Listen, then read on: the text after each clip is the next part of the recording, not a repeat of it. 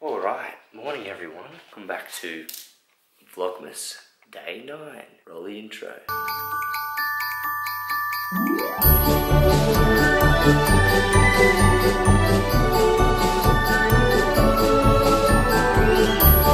So this morning Soph has got her period and she was in a lot of pain. She had a bit of a stomachache last night and then she was in a lot of pain this morning and we were in the bathroom and she said she felt dizzy, so I was going to take her to bed and she completely collapsed, passed out, unconscious, which terrified me. And then she came to, she's all good, and she was in just a lot of pain, unbearable pain.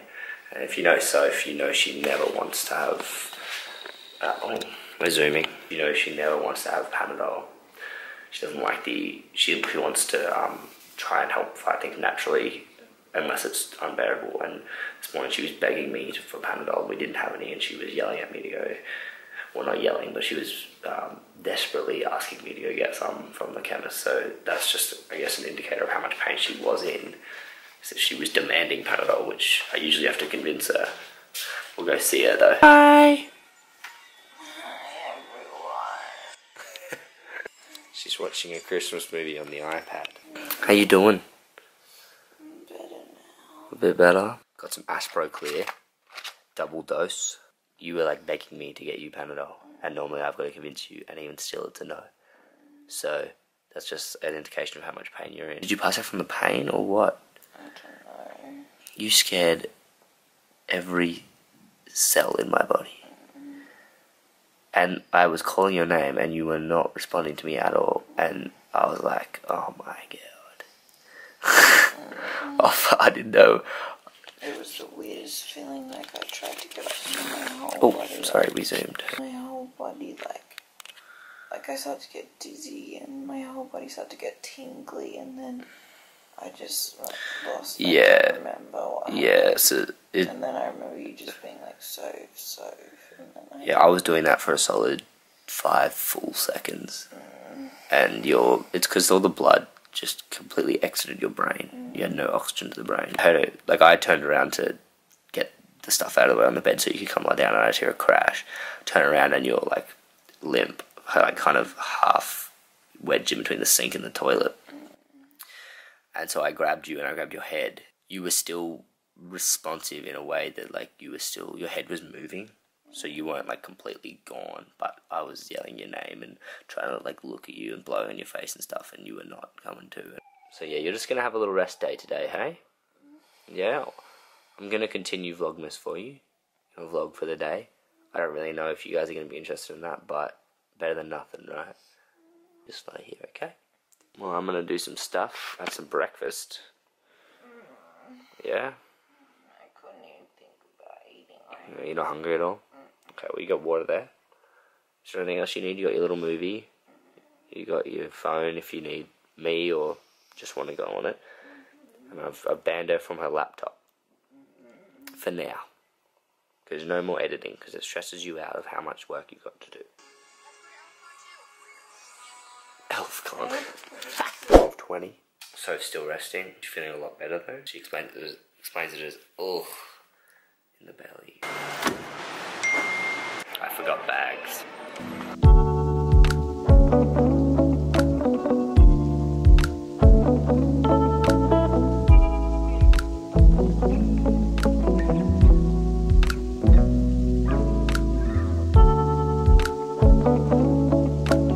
Okay, lunchtime. About to sit down and have my lunch. But I got your questions. Sophie's out here with me now. Yeah. How you doing? I'm feeling a bit better. Let's go through these. Love your page. Thanks. I think they're talking to you. This one's for you. But do you find it difficult eating healthy when Sam eats unhealthy foods? Not really. No? No, like I always find a healthier alternative. Yeah, but do you ever get jealous? Maxi bonds? Yeah, yeah, crap, you always get jealous. Lots of collaboration offers, thank you. Favorite thing about Sophie? I mean, I can do something really like cringe and obvious, like, oh, her smile. Stay away from those and go like determination and her attitude towards life. She's pretty determined and pretty like, what's the word, driven. got good goals and stuff. That's like my favourite thing that isn't like, oh, your laugh, ha ha ha. Because obviously all those are my favourite. Favourite thing you guys do when you are together? So all the time. Yeah. We love to eat. We love doing food dates. Yeah. All our dates involve food, picnics, or, yeah. What's the weirdest habit about each other? As in, what's Sophie's weirdest habit? I don't know, weird habit, but like, she's got a couple of habits like stressing out about things that aren't, well, they're not worth stressing about, but over-stressing. Puts a lot on her plate. She puts the weight of the world on her shoulders. Doesn't want to let other people help her, you know, get a video up. But look, she's editing now. She only died this morning, and she's editing again. Like, she just can't. She just can't stop. But that goes back to like my favorite thing about her, like her drive and stuff. Just sometimes you go a little bit overboard, and things like today happen. You run yourself into the ground. Shout out Jesse Norbs for the question. Where's your favorite place to go on a date night? Honestly, we haven't been on a date night in so long because we've been busy as like working, and we've been doing mad money saving lately. All of our date nights have been in the lounge room or like going for a walk or something, doing a workout. Movies and some food. Go to the movies, go get some food. We're creatures of habit, really. Yeah. What do you guys enjoy doing the most together? Love you guys. Oh, thank you. Eating. Did I already answer that question? I think I did. We enjoy working out together. We like movies, and we got similar tastes in movies and stuff, so we like watching movies. I want to do more adventures because we haven't really lately. We like to. When we first started dating, you do obviously, because everyone was like, oh, let's, you know, try and think of all these new things, and now we live together, it's like we see each other every day. Yeah. Biggest pet peeves for each other? I don't know, yours is probably my snoring. Messiness? Messiness, yeah, or the lack of cleaning. Because a pet peeve's kind of more like a, it's not really annoying, it's just like it's not like a deal breaker, it's just annoying, yeah. You're a pain in the ass. Yeah. Yeah, no, definitely your cleanliness. And like, I'm not clean 100% of the time, but you're a shocker. If you guys see the last video, bloody room, oh my god. Most annoying thing about the other person, probably the same thing. That's comes in. Favorite quality of the other person? The quality, like what? I think you kind of answered that before when you Yeah. said like how I'm driven and stuff. Yeah, that's a quality, yeah. Quality. Yeah, what's your favorite quality about me? Selflessness and your humour. You have a good sense of humour too. Like, I remember when we first started dating, that's what I thought. First date, you were paying me out. Like, cracking jokes. And I was like, oh, that's relief. Like, because I'm such a douchebag. I'm such an idiot. Has there been any difficulties within the relationship you both have had to overcome? Yeah, I feel like there is in A few. long-term relationship. We both have very different life goals and what we want to do. That sometimes clashes. We both have to be right. Yeah. And so We're both stubborn. we're stubborn as hell. So when the other person doesn't agree with our outlook on life, it ends up in an argument, but we usually sort that out. Yeah. All of our arguments are petty as. Yeah. So we're pretty good in that way. Like all our arguments don't really mean anything, but in, like 10 minutes later we're back to normal. Yeah. The other person's coming sheepishly back to the other Yeah. one. Compromise is important. I would not be like where I am now if I wasn't dating Soph, because I wouldn't have compromised all this. There's some stuff, Yeah. and it was worth the compromise. Yeah, me too. But there's some stuff I wouldn't have had to compromise if I wasn't in a relationship, and I wouldn't be. In fact, I don't think I'd be in as good a place as I am. What do you think is the best thing about living together? Honestly, it sounds bad, but it's as simple as just getting to see you all the time. When we got together, I don't know, we were talking about moving in together like minimal months. Yeah, within probably like 4 or 5 months. 5 months. Some people that's fast, and some people it's not, but that's fairly quick on the grand scale. Yeah. And we didn't like know each other that well before either, so we knew like of each other really. Yeah. So it wasn't like we'd known each other for years and then just got together. It was like we just wanted to spend more time together. Tips to get the spark back in a relationship. Like getting back to the roots, like maybe like organize a first date and like treat it like a first date. Yeah. Like, even if you live together, like the guy has to go outside and like not see you for a couple of hours and then come pick you up, or other way around. Like go out on first date and talk to each other, don't go on your phone. With stress and when people get busy and stuff, it's easy to put your partner like to the side. Like I said, compromise is a big one. A lot of the reason like sparks go away or people don't want to be in a relationship anymore is because the other one's got things that are above their desire for this person. Yeah. I don't know if we really answered that question. So I'm gonna rant. What was the question? How to get spark back. You answered it well. Yeah. Go back to your roots. Start again a little bit. Short ad break so I can eat a donut. We went out camping and they have an incredible bakery out there. Does all sorts of vegan dairy free, gluten free. It's in the vlog, so we stocked up when we were there. And I'm going to eat one. Do you think that there is just one person for you? No. Like soulmates, like from birth you were destined to be with one person? No. I don't think there is one person like that. I think there are multiple people. Yeah. But I think there is one type of person for you. Yeah. Because I think you can be with anyone, but there's only going to be a certain type of person that actually works with you. I think there's a certain type of person, a certain personality that is required for me to be with them for the rest of my life, kind of thing. You know what I mean? You need to be compatible.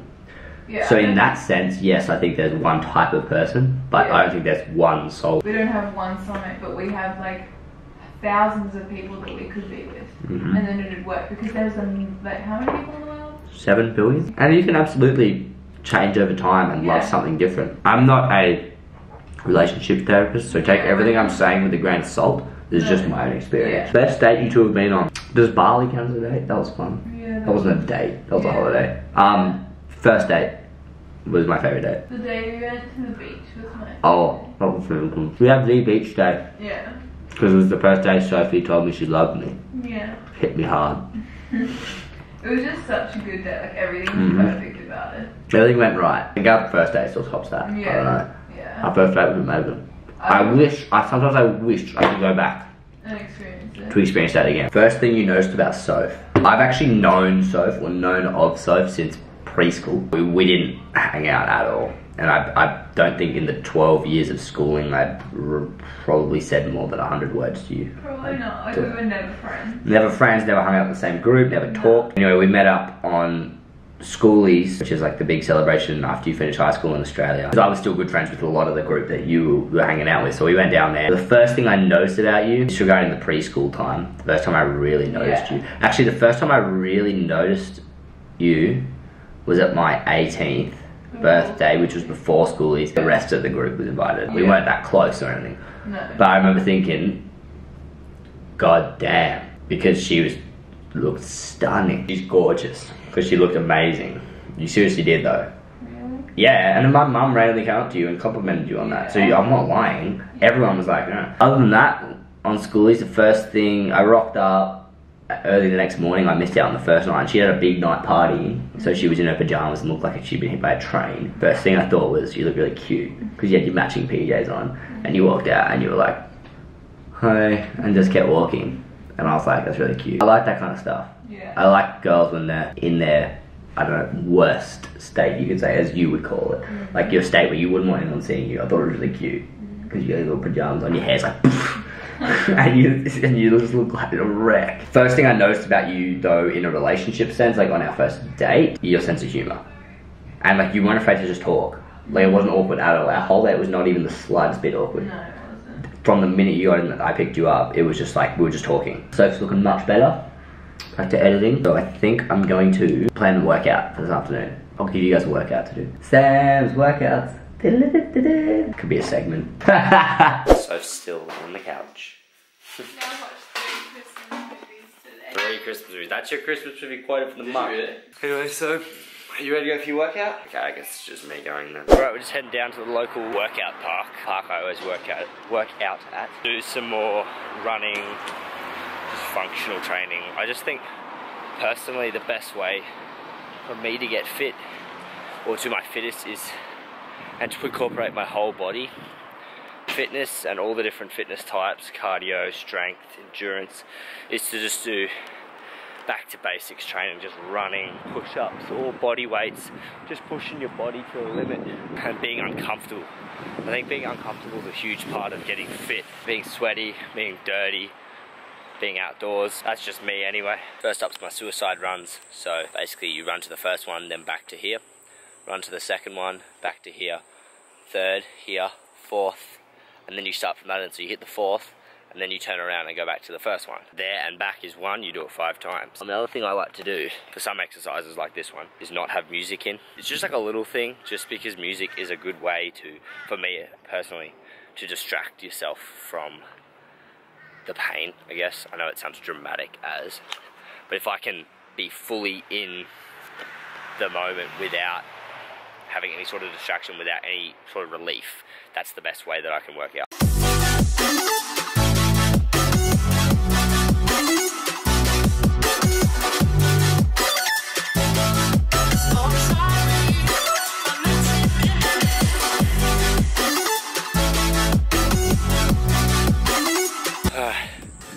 after that, last thing to do is 3 90-second planks. Some music in, I'm so knackered. When you have the weekend off and you eat too many donuts.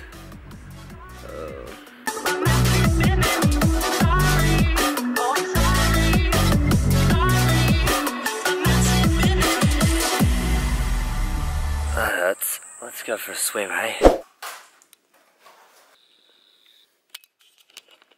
She woken up. I'll now pass the mantle back to Sophie Jane. My work here is done. I fell asleep for a little bit, but the pain started to come back, so I had a bit more of the pain relief. Feeling kind of better now, so I'm gonna try and eat something.